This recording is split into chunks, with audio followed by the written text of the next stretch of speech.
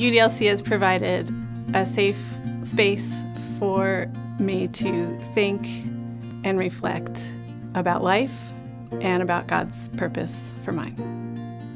I guess I like it because it's kind of a chance to relax a little bit, kind of let your guard down a little bit. Kind of with work and everything, you kind of put on a face. It's nice to kind of come to church and not have to be on all the time because it's a very forgiving place. Everybody's very welcoming. Being a woman for others is something that's always been important to me. I have a Jesuit education. Having kids and a job, figuring out how to do that and give back in a very tangible way is not on the front burner right now.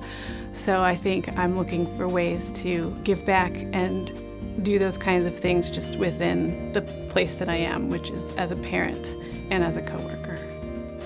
The biggest thing for me is I like, for my girls, I enjoy like having a good spot for them to grow. They come to the nursery school here, so it's neat to have good individuals that we're around and good friends and all that. It's, again, it's a good community to be a part of.